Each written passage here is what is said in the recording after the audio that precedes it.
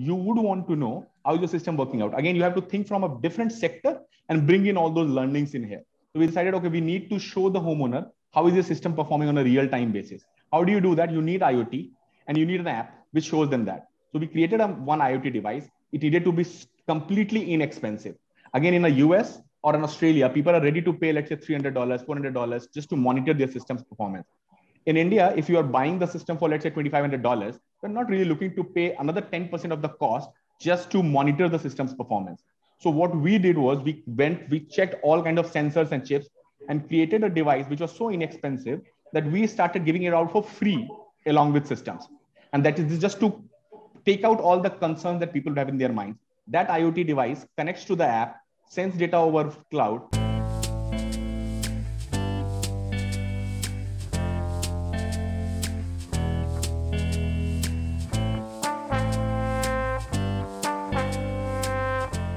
So very happy to see the fraternity once again. Just in the best interest of time, I will begin.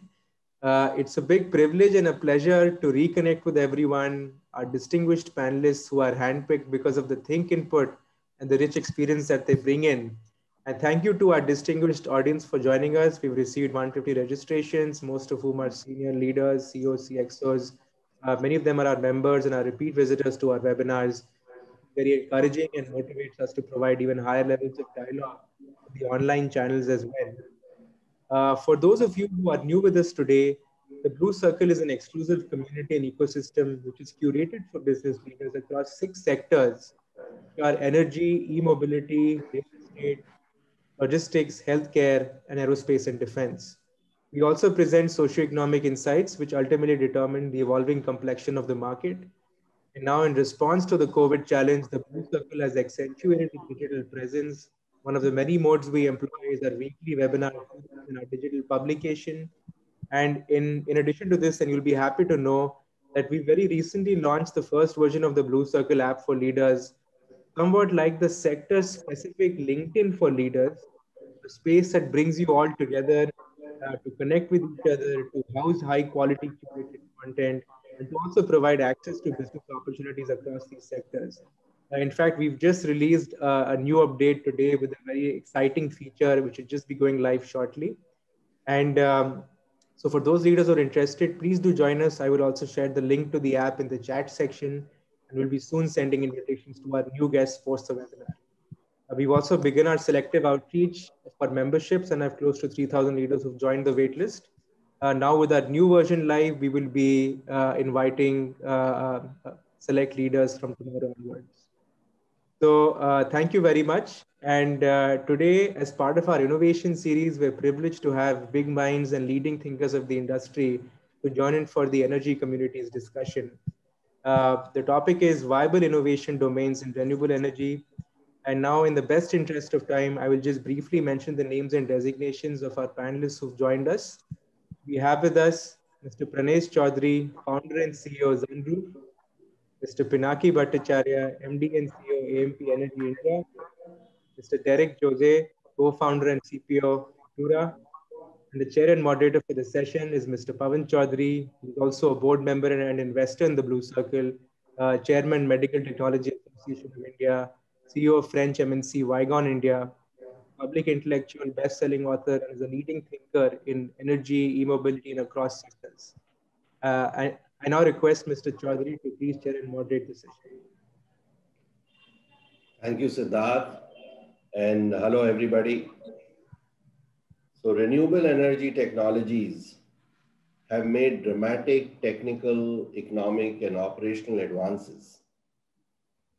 Over time, technologies like wind, solar have not only become economically viable, but also environmentally preferable to fossil fuels.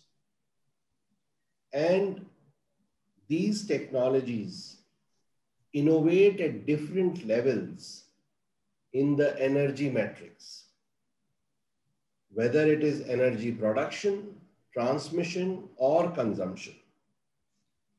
Therefore, to look at renewable energies and innovations in renewable energy, we thought of looking at it from a prism which has 4 sections. First is the product stroke technology innovations. So in wind, solar, ocean, geothermal, what are the most viable technologies which are emerging?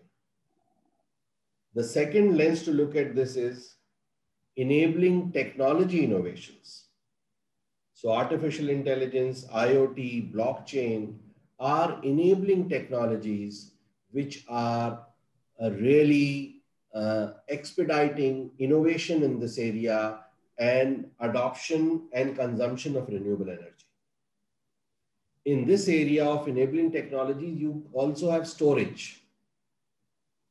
The third area of innovations is business model innovation.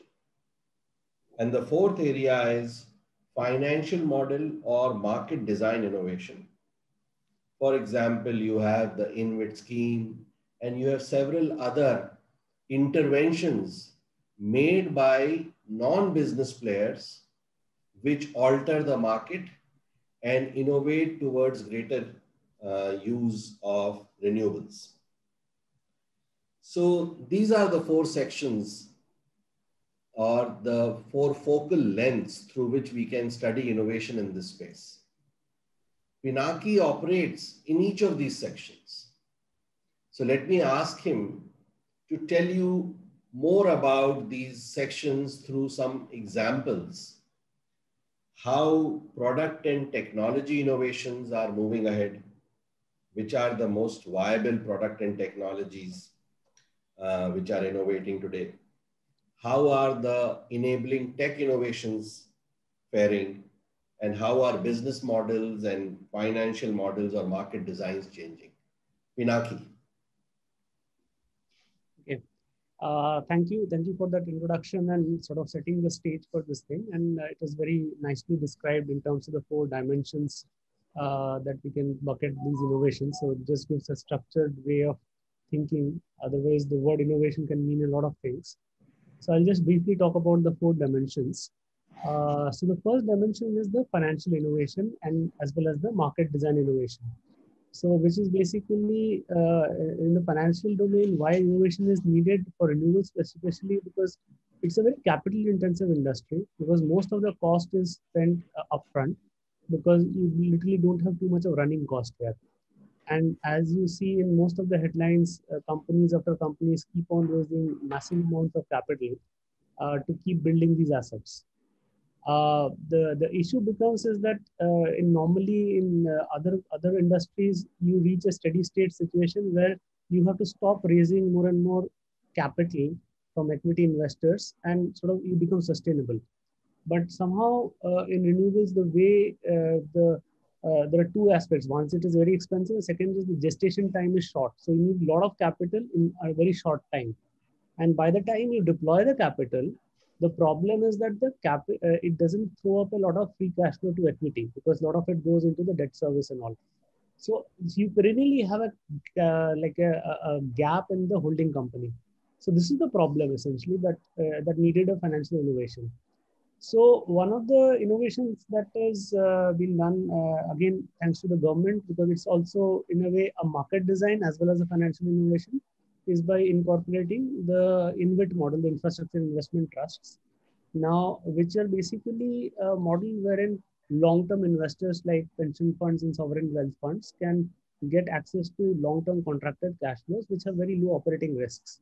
So earlier it was basically the domain of transmission assets. Now renewable assets, because they're long-term contracted and the operating risk is low because the sun and the wind is literally free. So that is the structure that the government has designed, and through which, as a company, one can free up the capital. So let's assume a gigawatt platform we create, get it to operations. Now there is an equity and the debt component that goes into creating this platform. Then the capital of that platform, the equity capital is released by flipping it to the infrastructure investment trust, where there is a different set of investors who have a slightly lower risk appetite and a lower return requirement. So as a result, what happens is that the company and its investors They get a boost in their returns because they took the developmental risk, that is higher risk capital, so higher return, and the capital is free to redeploy into new assets. So it becomes what you have read in maybe in in mechanical engineering, the PM, perpetual motion machine. So it is just becomes a self-sustainable machine. So this innovation, what it will do is that it will lead to a situation that you have to stop this perennial fundraising, and it can just becomes a self-sustainable model. So and essentially both the sets of investors get what they want. Essentially, the early stage investor gets higher return, and they need an exit, and the late stage investors, they need to hold on to the assets long term, de-risk, and they get moderate returns. So that is something that is brilliant innovation, and which will actually change a lot of things going forward in the how the renewable companies operate. That's one. The second innovation, I would say, as far as the business model innovation bucket is something called the virtual power plant model. I'll tell you what briefly the problem is first, because every innovation is hopefully to solve a problem. So the problem was that basically a lot of commercial industrial customers, they have to meet their 100% green objectives and at the same time save electricity. Now, you can do it by on-site renewable assets, or you can do with open access within the state or outside the state. But there is a finite limit beyond which you cannot replace it by renewable power. Okay, you get 50, 60, 70%. So like around 30% or 40% still remains unaddressed, which was not being replaced. And for that, many of these companies had to buy renewable energy credits in international markets because they wanted to go 100% green. And at the same time, the other problem is that when you do open access, obviously the DISCOM consumption reduces a little bit. So in certain states, DISCOMs have been creating certain problems. In certain states, they have been very progressive. So, as a company, we had these customers who had large power requirements, and you basically cannot fulfill them because of the structure. So the business model that is needed here is the virtual power plant model. So what it does is that, let's assume that we have a customer in Maharashtra, let's say data center customer, and they have a large requirement, but they say that we will just comply by buying green energy credits. I do not want the real electrons to flow into my system. So what we do, let's say we set up a large power plant in a state like Rajasthan, which is the lowest generation cost, connect it to the CTU system and sell the power into the exchange. When we sell the power in the exchange, it is a variable price that we get. So then the project is not financeable. So what we do is that then the customer who's interested in the renewable energy credits, they essentially backstop the price that we discover in the exchange, the cash for difference contract. So if we discover less than the price, they pay the difference. If we get more than the price, then that is sits as a positive account. So with that small step, essentially the project becomes bankable. Then what happens? Go ahead. And after that, I request you to come on the product or technology of renewables, and then for enabling technology, I'll go to the other panelists. Yeah. Go ahead, Pinaki. Sure. So yeah, in fact, they are much more suited for the enabling technology than myself. So in this case, the virtual power plant, what it does, so you get a power plant which is technically a merchant power plant, but because the price is backstopped by a very creditworthy customer, you get it project financed. Now the customer at the end of the day gets the renewable energy credits by paying the difference, which can be even zero if you price it properly. So they have a win-win solution that they have a long-term supply of renewable energy credits at a very affordable price. We have a power plant which is bankable, and the government side, the DISCOM, actually doesn't lose the customer. So it's a win-win solution, and there are certain regulations that need to be slightly changed, so this can be a good innovation. Third, last thing I'll just talk about is the product innovation. So on the product innovation, the holy grail, essentially, when we started this, I've been in the renewable sector for almost 15 years now. So basically the holy grail was dispatchable clean energy. Okay. And that's the focus of our company also. We have to get into dispatchable clean energy for CNI and utility customers. So the main innovation that is happening is what is happening basically towards that innovation is that the solar plus the wind and the storage, all the three getting combined to create almost power plants with a PLF of nearly 75%, 80%, which is possible today. And that is the main innovation that is happening. So we've already gone into hybrid now, and both the customers really love the hybrid power, that is solar and wind hybrid, and then adding storage onto it. And there, it is a race towards getting the cost right as far as storage is concerned. And within a year or two, I see that renewable assets with this combination getting to almost as a PLF of a normal thermal plant.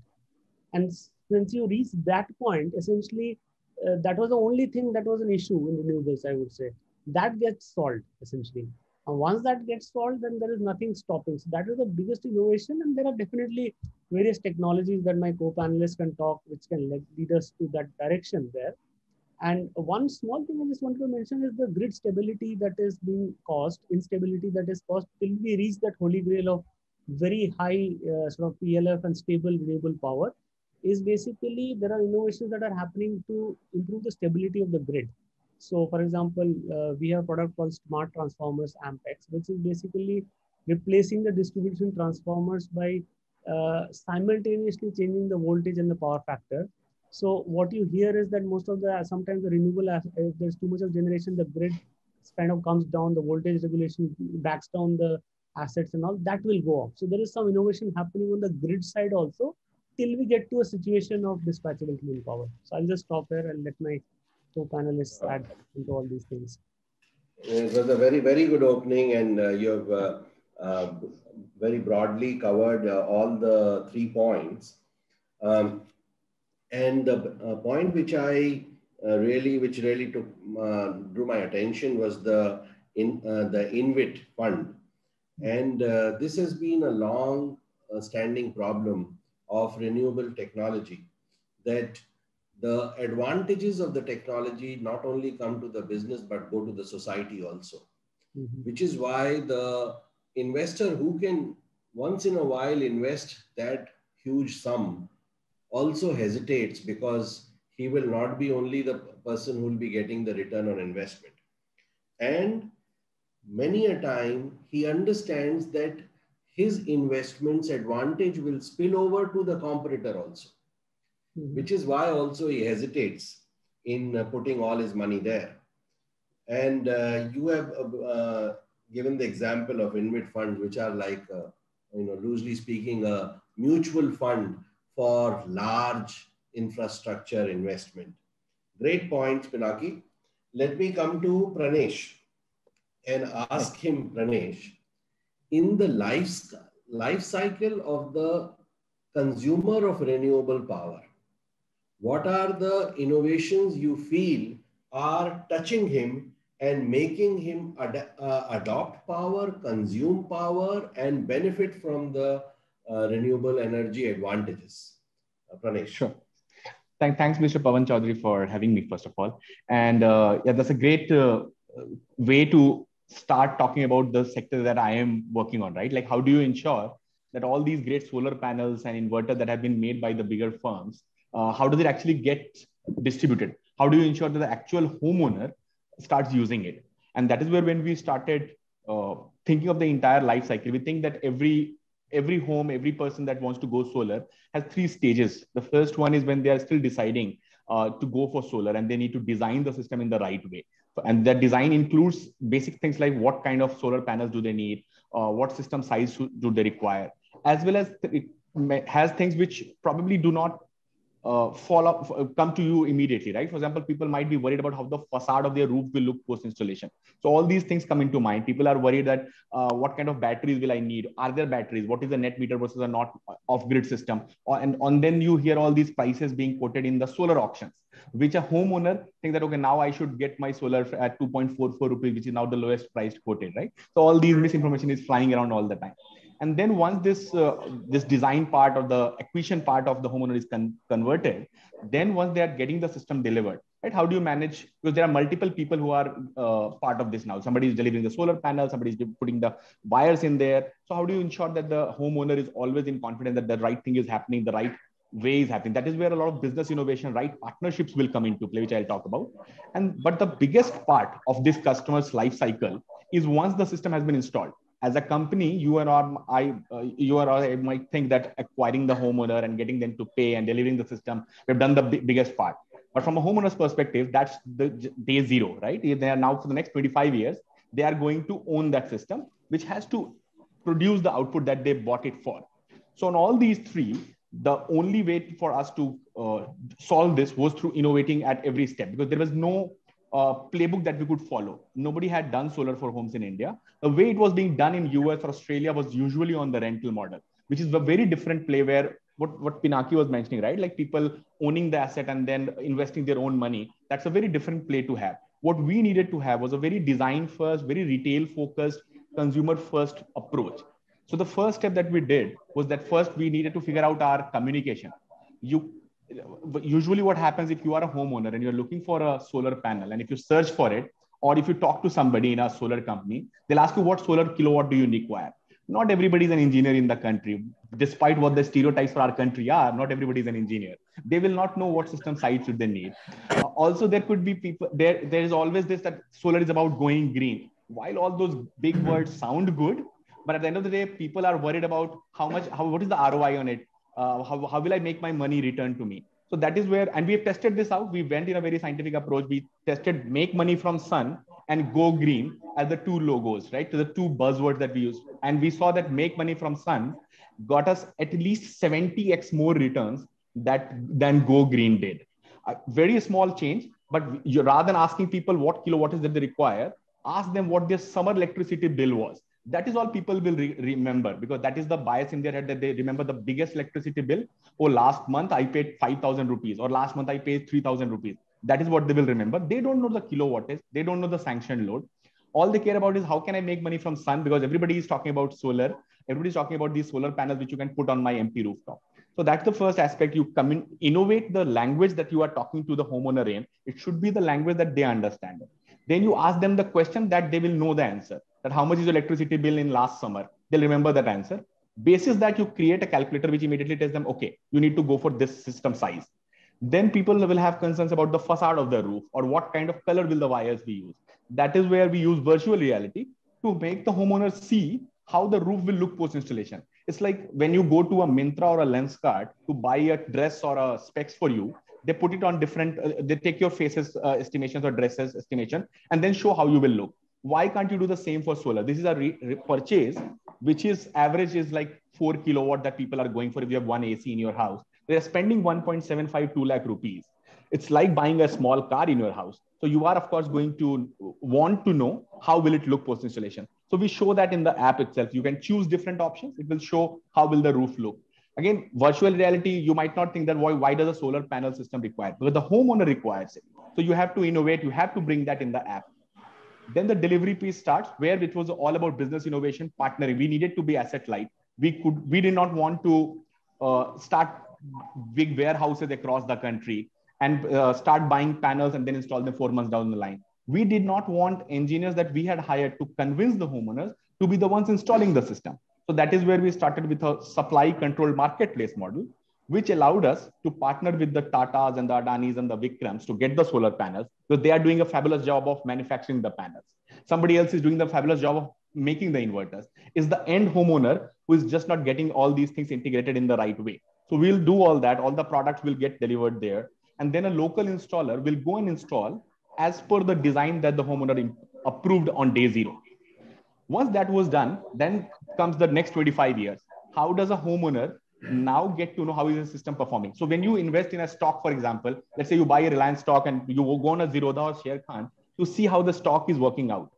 Similarly, on the solar panels, as a homeowner, you would want to know how is the system working out. Again, you have to think from a different sector and bring in all those learnings in here. So we decided, okay, we need to show the homeowner how is the system performing on a real-time basis. How do you do that? You need IoT and you need an app which shows them that. So we created one IoT device. It needed to be completely inexpensive. Again, in the US or in Australia, people are ready to pay, let's say $300, $400 just to monitor their system's performance. In India, if you are buying the system for, let's say, $2,500, you're not really looking to pay another 10% of the cost just to monitor the system's performance. So what we did was we checked all kinds of sensors and chips and created a device which was so inexpensive that we started giving it out for free along with systems.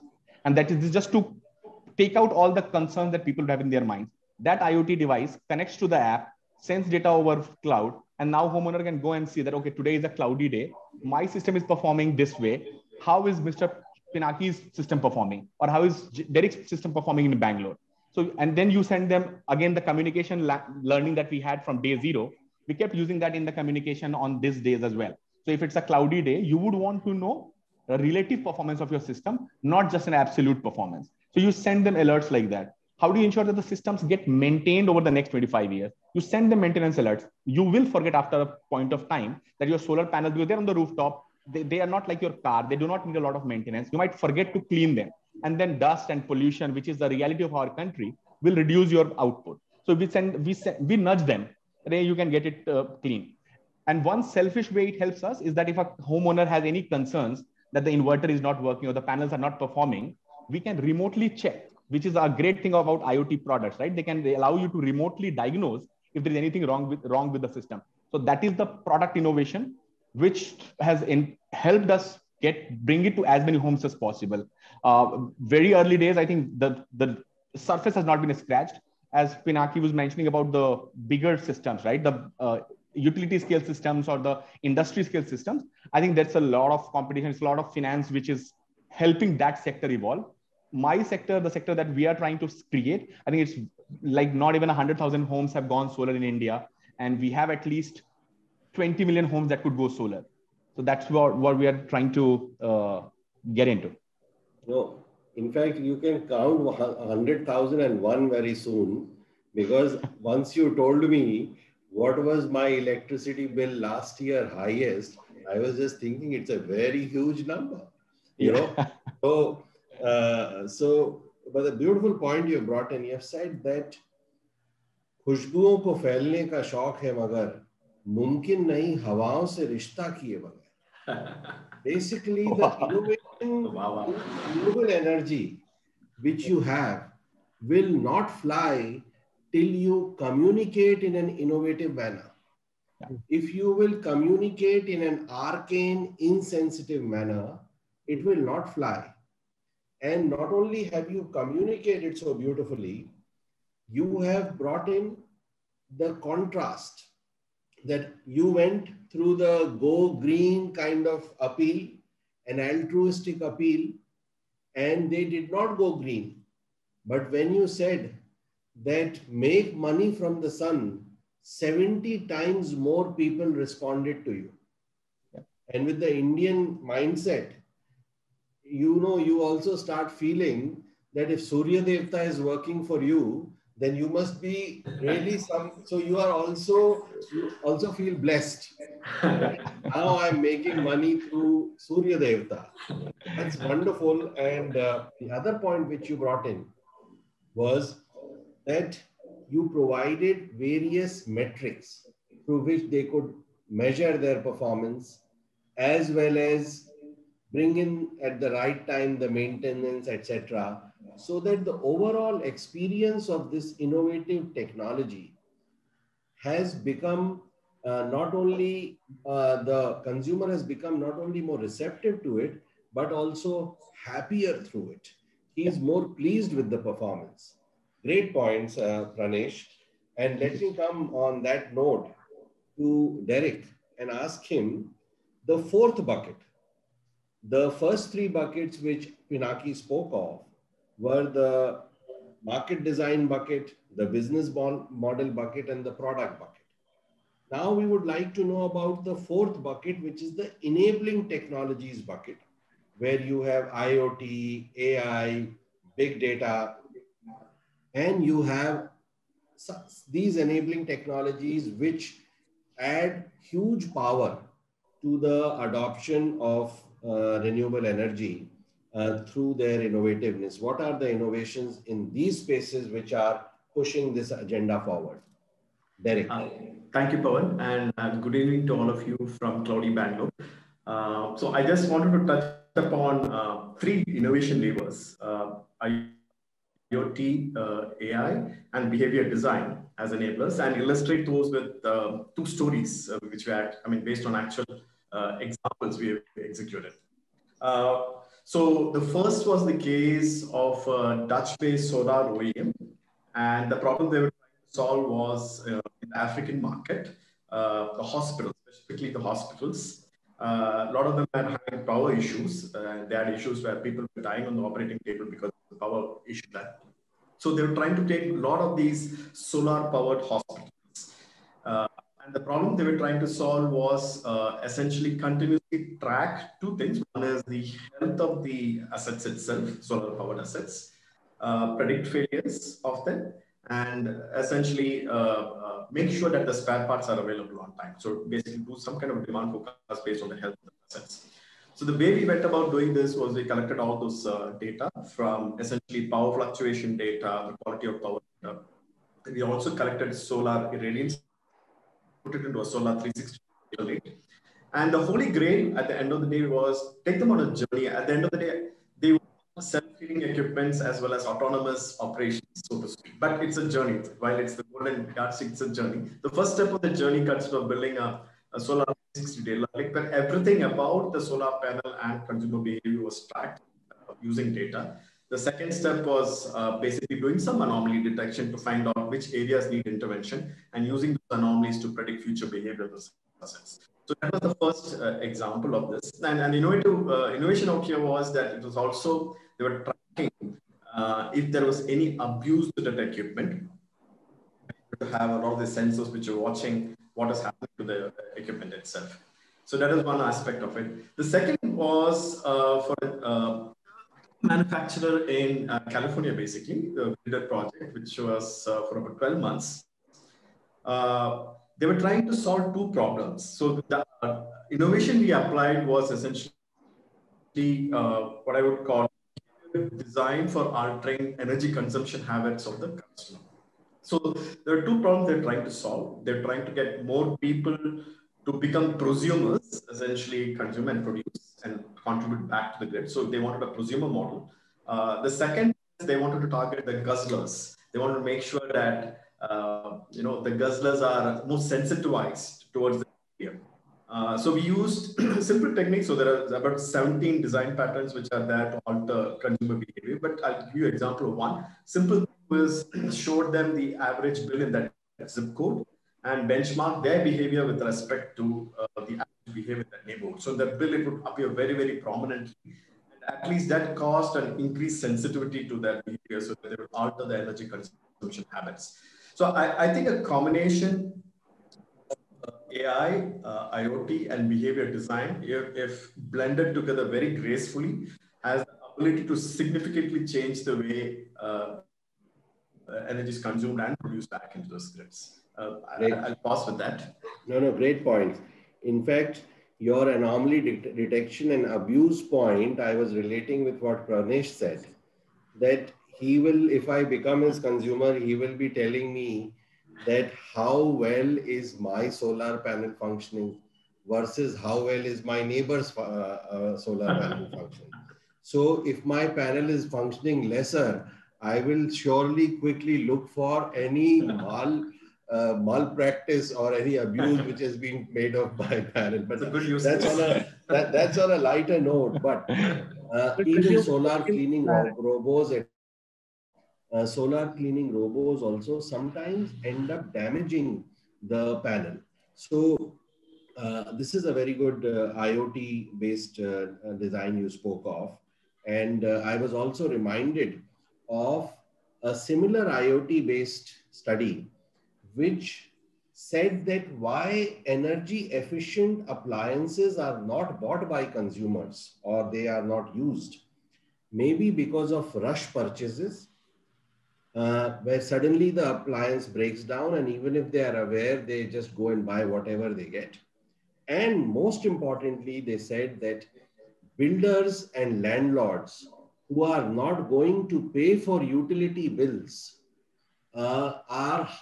do not have a strong incentive to invest in any green premium device which will save energy or things like that. So great points, Derick. And let me come back to Pinaki. Pinaki, you wanted to make some point. Go ahead. Because I mean, very interesting insights that Pranesh and Derick brought in, because and that has a sort of a cascading impact on the industrial space. Because see, at the end of the day, when we sensitize actual people in terms of like making money from the sun, or essentially looking at each other's bills and see how we can save energy and all. These same people are actually working in corporations also. Okay. And when they take this thought forward, because we witness the same kind of behavior, be it the government utilities or large commercial industrial customers like large corporations, they're also clearly driven by actual economics. Definitely green is there, but definitely they're economic driven. And things like this actually sensitize them more. For example, a CEO of a pharma company is somebody who is now sold a rooftop solar system. Now he suddenly embraces this. Then he will go and ask the people in his team that why don't we use it in the company? So these things have a cascading effect, and the other way around also. When we approach a customer and tell them that okay, and I have got this like request, we go to a large commercial industrial company and give them power, then the individual people suddenly have the requirements who have individual systems. So it's just the idea has to be disseminated, and as long as it in India it makes economic sense, it will sell, and these are actually interconnected things. No, great point. And what is your view on some of the technologies on which there are a lot of questions coming up, like the hydrogen technology? And I will later on, if I get the chance, I will name all the leading experts or good thinkers who we have the good fortune of having on our webinars who are asking these questions. But what is your take on hydrogen as one of the renewable technologies, whether it's viable, this innovation is viable coming in the coming time? So see, we need to take a step back. Why suddenly people started talking about green hydrogen or other things and all? And see, basically, there is renewable energy.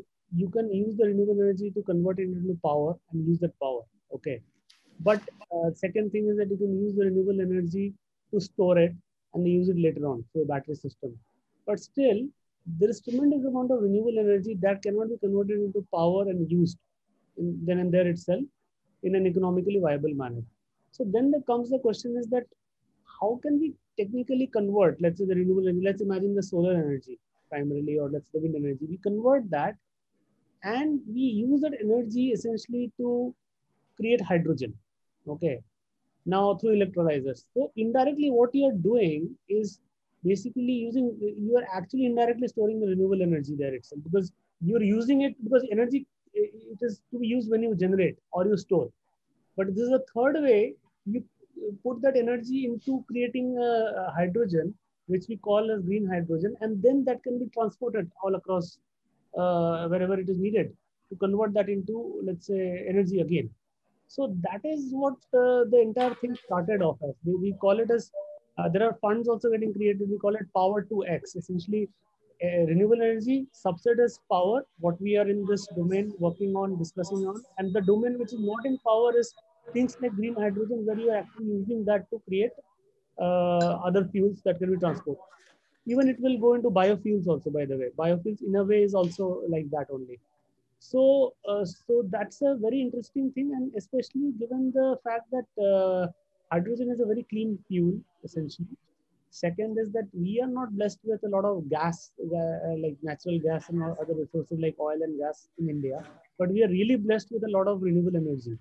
So this is a novel way where we utilize our own natural resources that we are blessed with to create something which we are not blessed with, that is, let's say, gas.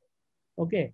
And so that's why there have been, the government is sort of having a draft national hydrogen mission already in place, and they'll be just coming out with the final, like, industry interaction is going on, and that will just take off. So I think so the target is to get almost 1 million tons of hydrogen by 2030, and it is just a matter of doing it at the right cost. So as and when that process happens, the scale takes up. For example, Reliance just now announced they are also going to, and there is a PLI scheme that is there for electrolyzers and all. And a lot of companies like us who are in the primary renewable power domain, although we are called lamp energy, but we are basically in the renewable power domain, see this as an adjacent opportunity, because they will need the renewable energy to power the electrolyzer. So it's an adjacent opportunity, and And so it can be a really, really very important thing as well as India is concerned for our growth essentially going forward. Absolutely. In fact, what power to gas or gas to power is a very important domain which is emerging. I think the number one point which hydrogen right now encounters, the biggest obstacle is the cost piece, and which, as you have alluded to, and the other speakers have also spoken about this or alluded to it, that what seems insurmountable as a cost barrier today, within a few years, it just falls on the wayside. 15 years ago, we never thought that solar and wind per unit cost would come down to so low. And it is there. And the same is for lithium-ion batteries. So great points, Pinaki. Coming back to Pranesh. Lithium-ion still has a way to go. Lithium-ion, I mean, that is the one side that I think so we need slightly more support from the government to sort of bring down the cost on lithium-ion, the battery part. The solar and wind is fine, but the third part needs some push. Yeah. Yeah. And which is where market transformation practices are important. Because as all the speakers have said, and some questions are also coming on that, on my WhatsApp as well. Like a simple regulatory change can create a lot of usefulness for storage. For example, the time of the day tariff, there's a regulatory change because that was one innovation. There's a lot of regulatory innovation that is also happening in the sector today. There's a new Electricity Amendment Act that is going to come up. So things like if you have a stronger price time of the day tariff, so that it becomes more viable for somebody to buy stored renewable power during the peak hours, in which the DISCOM is actually buying expensive power from somewhere else, is a win-win solution. So that's a regulatory design. If that changes, that can open up more storage being required by the customers than actually trying to just do manufacturing. So there's a smart way of doing it essentially. Yes, and that is also kind of in another stream pulling in electric vehicles, where you will charge your electric vehicle when the power tariff is low, and then you will move that electricity from the battery to for household consumption when the power tariff is high or during peak power times. Right. And all those adjacencies, as you spoke of, are really coming alive. Yes. Coming to Pranesh. Pranesh, yeah, you spoke very beautifully about the innovations which were made by you to make the consumer adopt renewable energy, which is solar. What about the financial experiments which you did?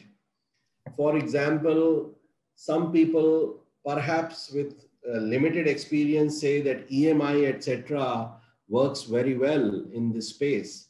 Does it? And what are the innovations which are there which really do? Okay. So this has been a question that we have been asked in.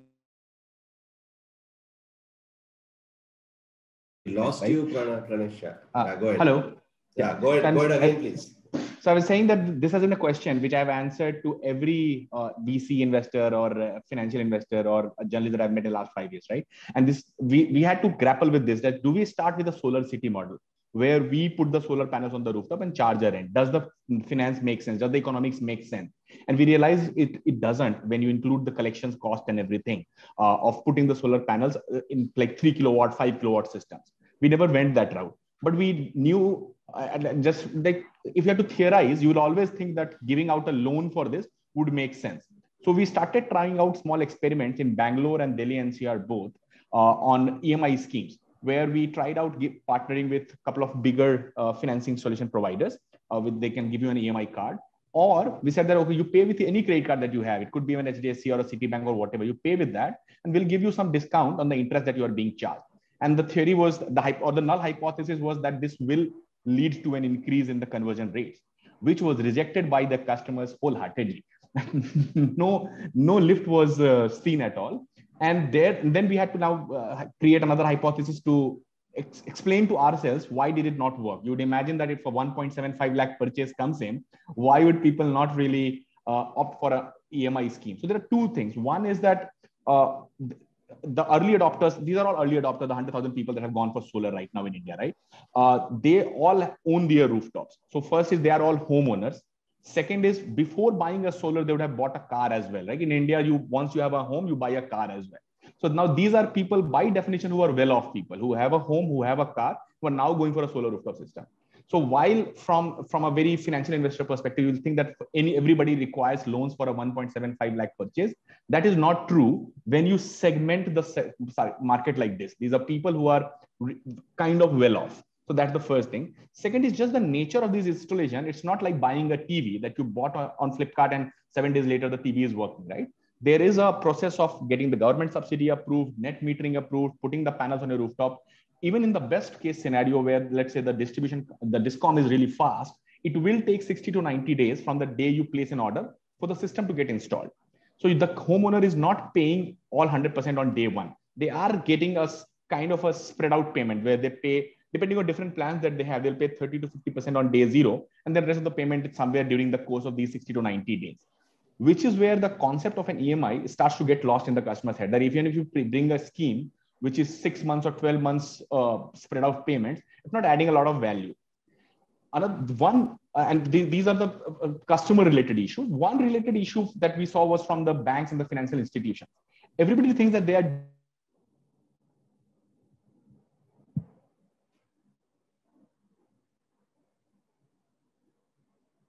We lost you. And I don't even need to take names. Right? If you check their home loan or a personal loan process, they would ask for property papers. Now imagine having a house in a Chhatarpur farmhouse, right? Or in a DLF farmhouse, which were the adopters in 2016-17 who bought our solar panel system. Now you are not going to give property papers of where property could be 5 crore or 8 crore worth to the bank for a 2 lakh rupee loan. So that's the kind of mismatch between what the banks understand the people are looking for. So they are not ready to change their ways for a sector which is still coming up. And they're not ready to understand that the underwriting of these homeowners will only benefit them because these are homeowners these are people who are well-off people. But I think that's how every sector takes their own shape. While everyone from outside will keep thinking that loans and EMIs will win the game, from the ground zero, we are not seeing that. Excellent point. In fact, I'm reminded that this financial restructuring of the industry started when the aeroplane industry came. When the aeroplane industry came, they very soon realized that the airlines don't have the money to buy our aeroplanes, because only when they will run it, then they will make profits. So they don't have money right now. Yeah. So they aligned with the banking industry and financing industry to make sure that their equipment could be leased or some kind of a financial arrangement could be made, which was long-term. After that, some industries which followed this path did succeed, like the medical device industry, medical equipment industry, big MRIs, etc. coming up. However, all industries don't go the same way. And you bring a beautiful point which nuances this sector, where it also becomes clear that not only is the profile of the man who has already bought all these things is perhaps out of the circumference of that net which will catch an EMI customer.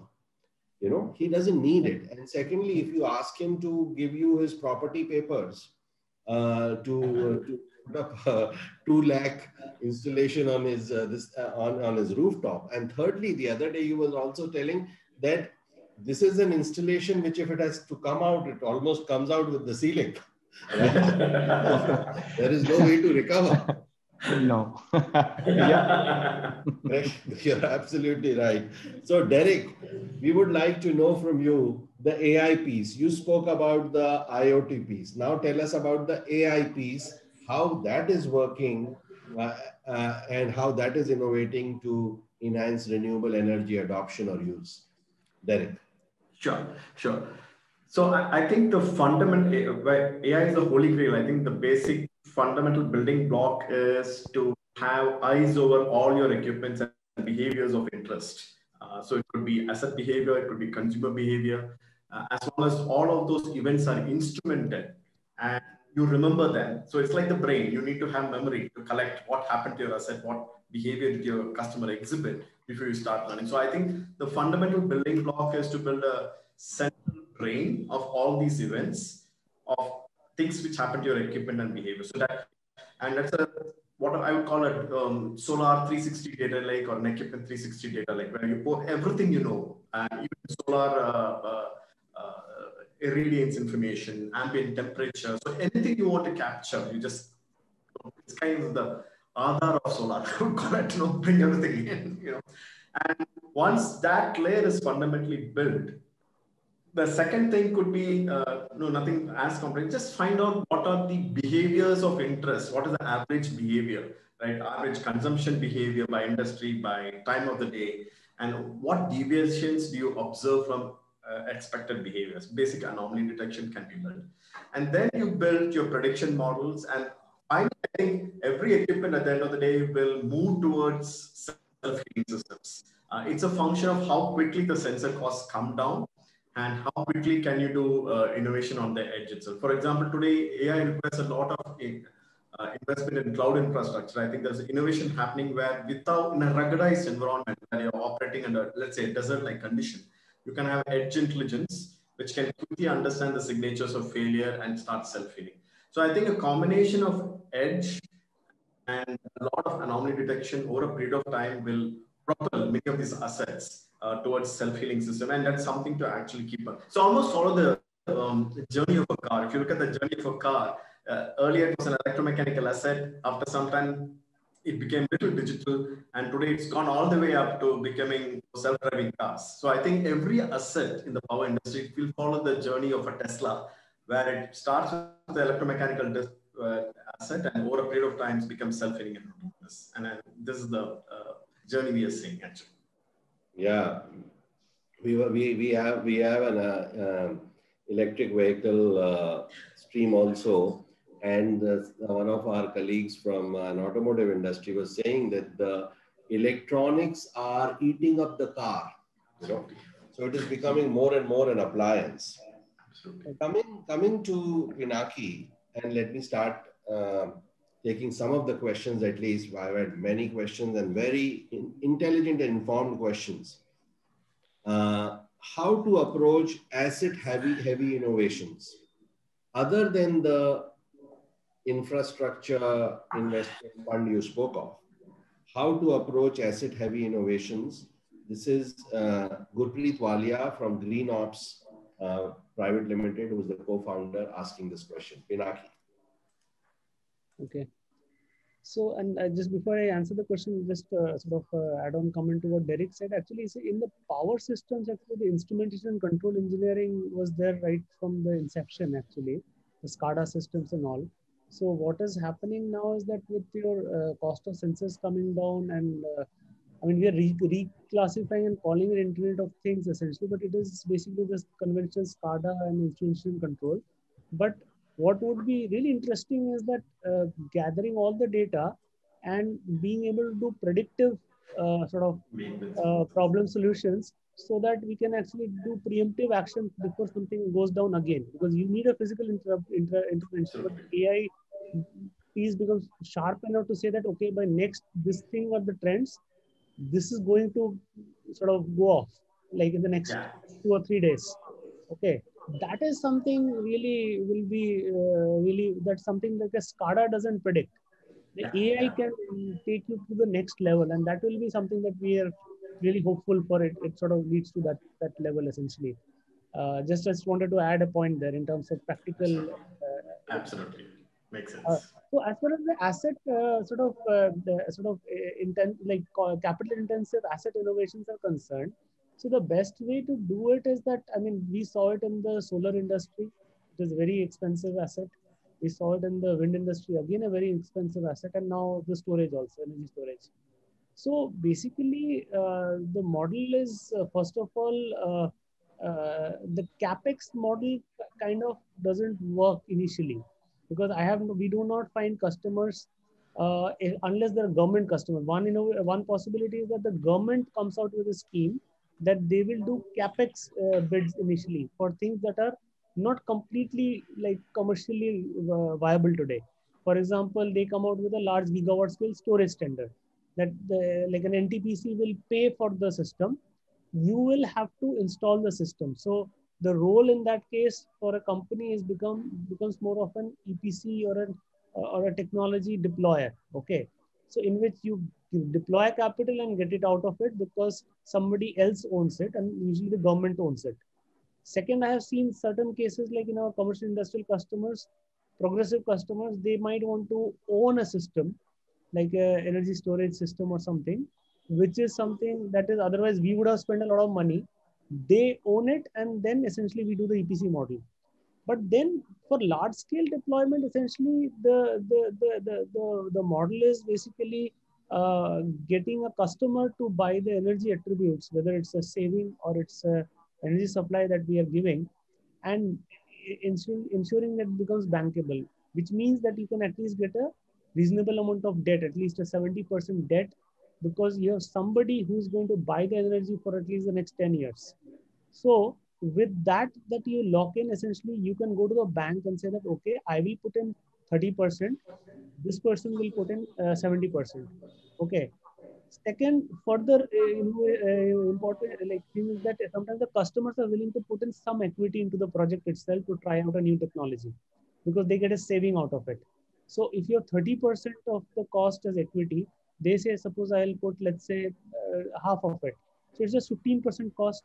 It could be on 26%, which is in certain cases regulations, it requires some captive solar plants. So then essentially they spend only 7 to 8% of the entire capital cost, but they get a taste of that new innovation. And once they get a taste of the new innovation, next time onwards, we can go to the lender and say that, okay, we want 75% debt because technology works, right? So these are the things. And the other thing, the government also has played a positive role in case of solar and other cases where they gave certain, let's say, some subsidies. They gave capital subsidies essentially to make it financially viable. When it was not financially viable, government gave capital subsidies. So the government, the buyer of power, and the asset owner, for example, we are the asset owner and we are supplying the electricity. It creates a solution for all three of us. The government is giving the subsidy because it thinks that if I give the subsidy, the adoption will increase, cost will come down, and it will solve one of my problems. And the government's problem was that we don't have enough coal and gas, and we have to go green. So they had to do this. So now how these are interrelated, and basically the OPEX model can solve the problem in short. Any capital intensive innovation. No, very useful points. And also this point regarding that the government should consider giving subsidies is very valid because it has given a lot of subsidies to fossil fuel all over the world. And it is not only direct subsidy, but also indirect subsidy of providing the security, providing the pipelines for travel of fuel from one country to another. So great points. Coming to Pranesh, and after that I will come back to you, Pinaki. There is a question from Umang on the chat, question and answer. Umang is from Rockefeller Foundation. And please look at that question because I would like both Pranesh and you to answer that question. Before you go to that, Pranesh, what are the innovation in solar panel recycling techniques? Okay. This question is coming from Jaideep Malviya, who's Managing Director, Malviya Solar Energy. And so what are the innovations in solar panel recycling techniques? And then the second question is that, which is from Umang, I'm giving you this generic part. Umang says that the large C&I customers and large solar customers are surely there, but the smaller ones are sitting ducks for you. They are paying 15 to 20 rupees per watt because they are charging it through, they are getting their electricity through diesel, etc. What has been your experience dealing with the smaller customers? Any contrarian views? And then I'll go back to Pinaki on this because he's also asking some other points if AMP is involved in. Pranesh. Sure. So first point, first question that you had, Pavan, was more around the recycling one, right? So there are two ways of innovating in there. One could be on the material science perspective, right? How do you actually recycle the solar panels? Not an expert on that. I wouldn't really be able to comment on what the exact scientific process of that is, because I think it should be fairly standard given how recycling has happened for all other products in the past as well. That could be figured out with glass or cells. How do you recycle that? Is the business innovation piece. And this is something which came to us about 2.5, 3 years ago, suddenly in one of our brainstorming sessions, and we started using it.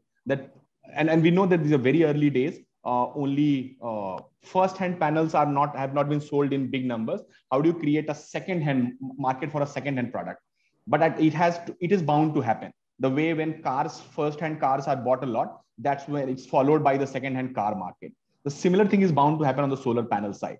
So where all the bigger installers, when I say bigger installer, let's say an AMP or a CleanMax or a Renew, or companies from, let's say, Germany or a US or Australia, who have been doing solar panel installations let's say for 20 years, there will come a time when the system's ROI has been achieved. Now they want to actually dispose of the panels or want a buyer downstream.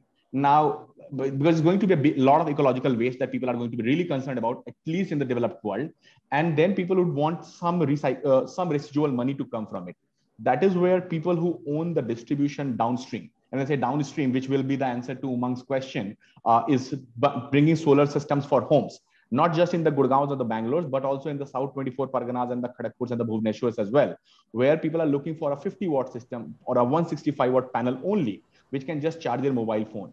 That is where, if done, with whatever price it's done, let's say if somebody is buying panels at 18 rupees or 17 rupees per watt, if you are buying this now, which is a 20-year-old system with a big firm which had this system whose money has been recovered or ROI has been recovered, I think it could be at a throwaway price. It could be at 2 rupee per watt or a 3 rupee per watt. You take that, you recycle it with whatever right industry practices could be there. You recycle it and then use your distribution to sell these panels to the homeowner in a Patna or a Bhubaneswar, because you as a company know that this solar panels in year 1, they had X output. In year 7 also, they have Y output left. And even in year 15, they have pretty decent output left. So how do you now utilize it? You break the system into smaller parts, smaller chunks, and then use your distribution. So like one of the questions that one of the thoughts we always have had in our team is that if solar panels had a slightly lesser life, homeowners would have loved it.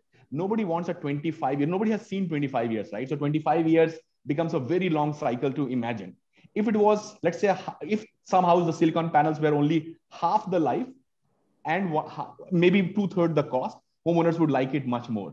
So the same thing, this will be achieved when the recycling part starts to happen, which is not far off. We have started pitching it to all financial institutions that we are talking to, that if you finance our homeowner or our small factory owner through ZunRoof, and if you want it to be bought back in year 5 or year 10, we'll buy it back from you. It will not be an easy thing for a bigger company, which is only dealing in industrial clients, to buy that back. But for somebody whose bread and butter is homes and smaller systems in the villages of India, which ZunRoof and ZunSolar are, it would be a perfect mix, a perfect match for us. So I think Indian ecosystem is slightly behind right now. Probably the Western world is already there. But maybe a couple of years, these things get accelerated a lot. There's a lot of demand for to answer Umang's part, right? There's a lot of demand for solar panels and batteries, which we missed in the first 3 years. We thought that is the urban cities that we should be focusing on.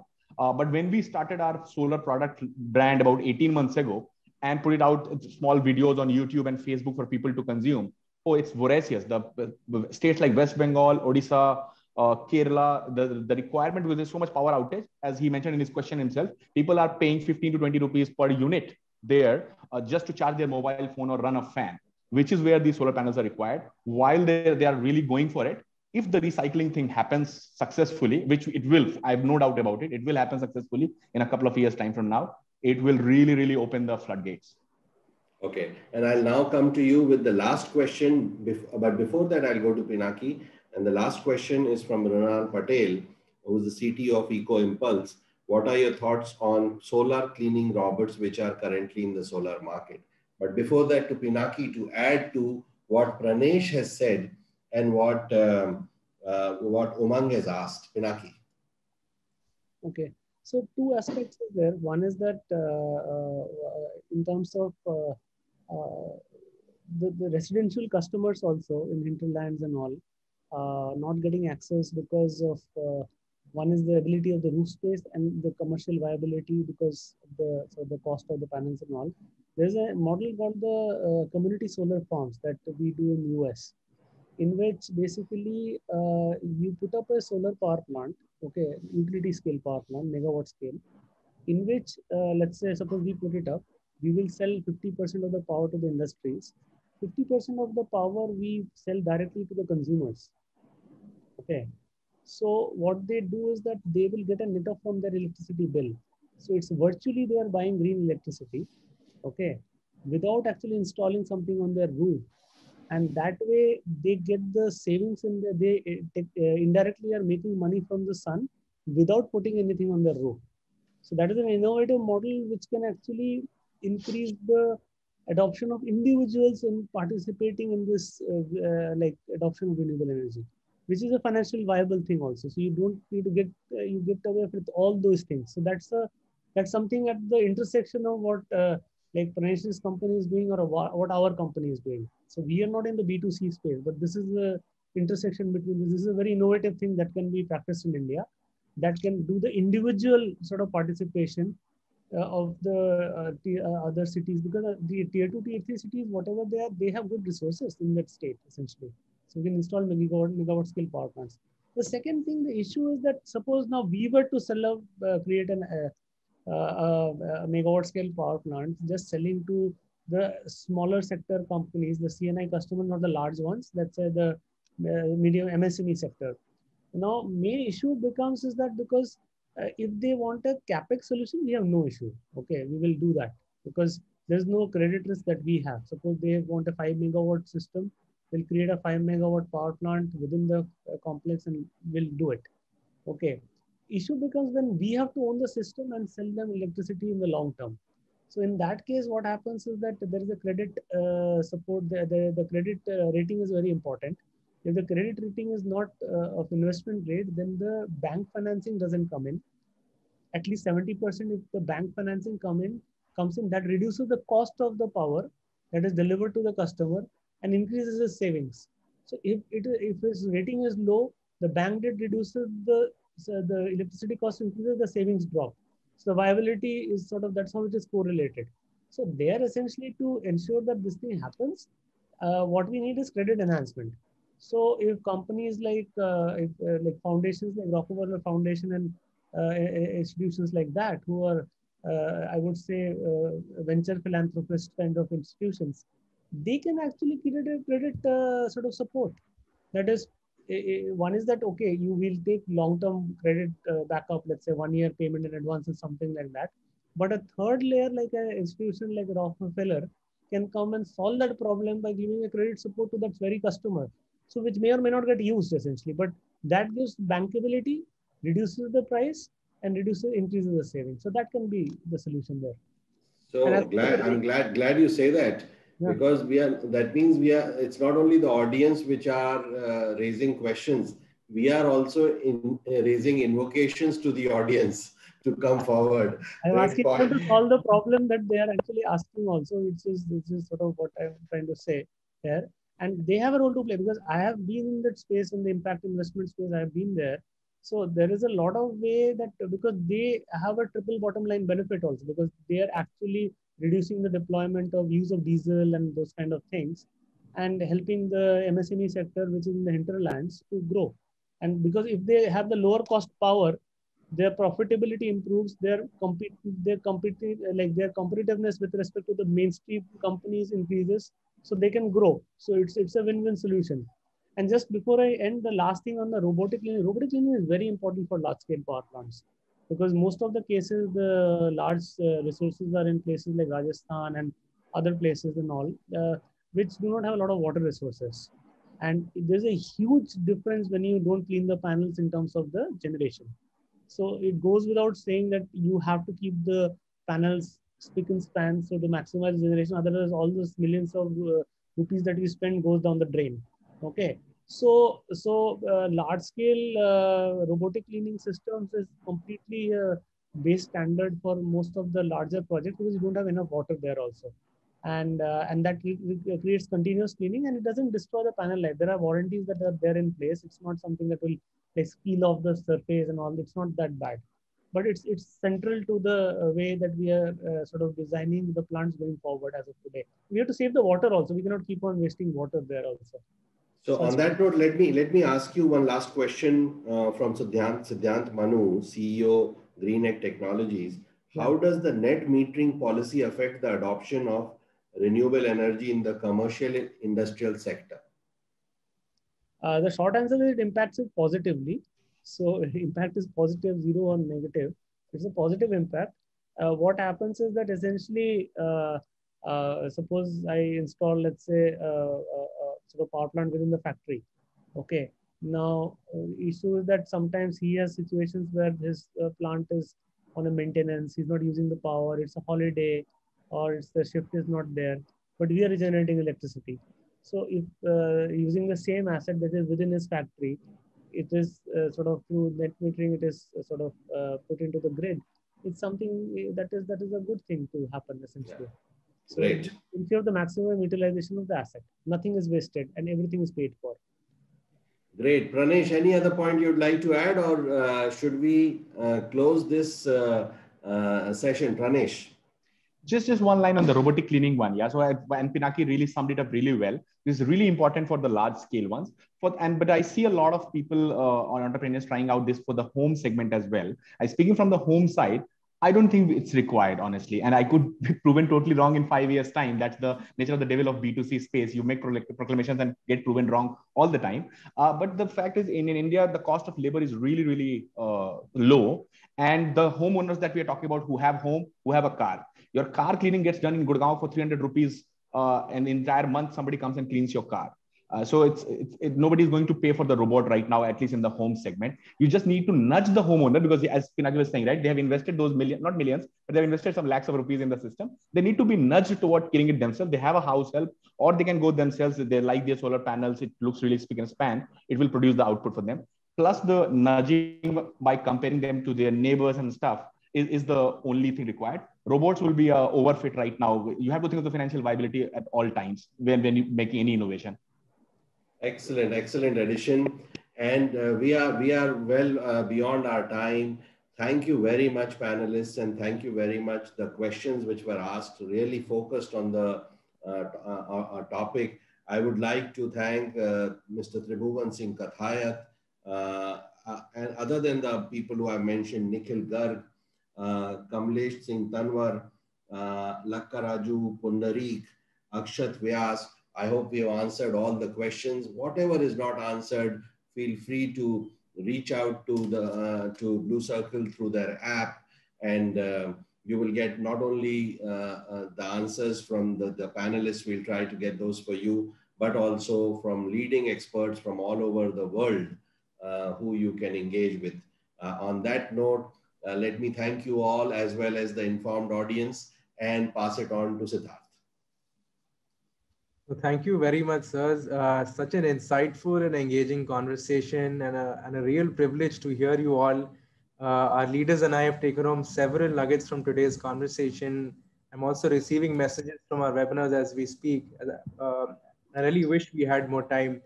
So thank you to our leaders in the audience as well for always joining in and staying till the end, and for always sharing excellent questions. As Mr. Choudhary has mentioned, for the questions that have not been addressed due to paucity of time, I will share the relevant ones with the leaders on the panel and request some of their time for it. We will also try to post the answers in the community app as well. So along with our weekly webinars and our publication, we're taking these discussions and conversations on the exclusive community app, which is curated for sector leaders across 6 sectors, which are energy, logistics, healthcare, e-mobility, real estate, aerospace, and defense. So whether you would like to engage with us on our platform, leaders are invited to join the energy circle and also get access to the other allied circles which we have introduced. I've also shared the app link, and we will be emailing the leaders in the audience shortly. So thank you very much, sirs, once again. We look forward to having more such discussions in the future, and please stay safe. Thank you. Bye. Thank you. Bye.